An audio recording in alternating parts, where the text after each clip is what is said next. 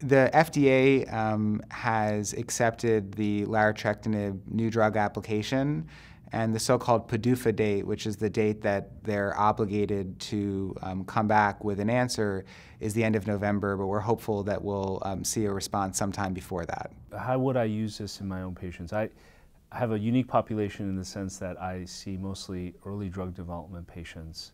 So ideally, these patients who have NTRK fusions and were first identified with NTRK fusions would be ideal for those patients.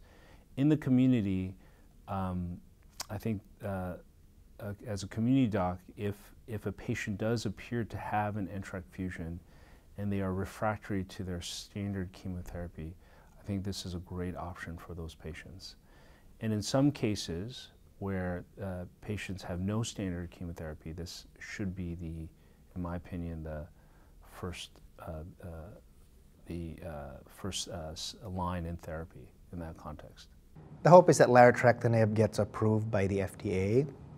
And if it does get approved, of course, it underscores the importance of screening these solid tumors for these NTRK fusions. I will certainly use Larotrectinib in the frontline setting for patients who have stage 4 advanced disease but are treatment naive.